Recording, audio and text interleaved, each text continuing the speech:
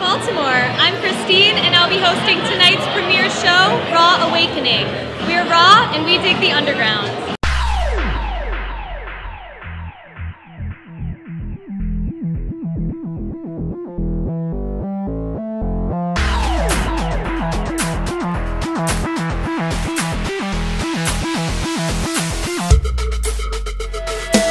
Hi, my name is Shannice Wollcock, and I'm a painter. Well, when I was younger, I always did like little creative stuff. I would doodle in my book. I would draw like fashion, like dresses, create board games and things like that. I didn't really start painting until my high school year, and it was really my teacher that really pushed me to start painting and getting into like acrylic paint and oil paints.